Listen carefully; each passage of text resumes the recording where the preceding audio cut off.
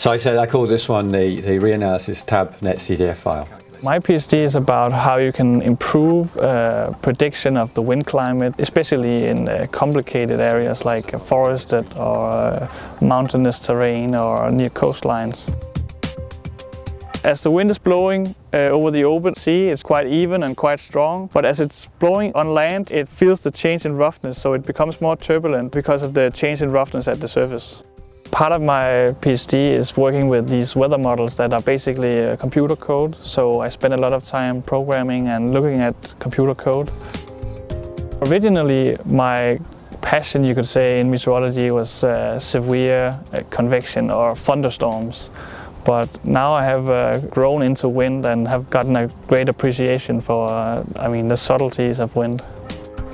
If we predict the wind tomorrow, we should be able to go out with our measurement devices and see that what we predicted is actually what really happens. When the wind interacts with an object like a tree, that creates swirls or big whirls in the wind that makes the wind more turbulent. That makes it difficult to predict how the wind is going to move around because you have many different trees interacting with the wind. If I am successful in my PhD and we are better at estimating the wind climate in different zones or sites, that will reduce the uncertainty for the industry. That way it's easier for the industry to be funded because you can show that you reduce the uncertainty of the project.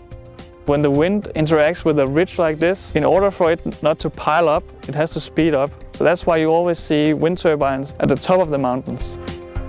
I'm only in my first year in my PhD, so I haven't thought about the future much, but I think I might stay in the wind energy business, either in industry or stay at the university, or I might go to the IT industry.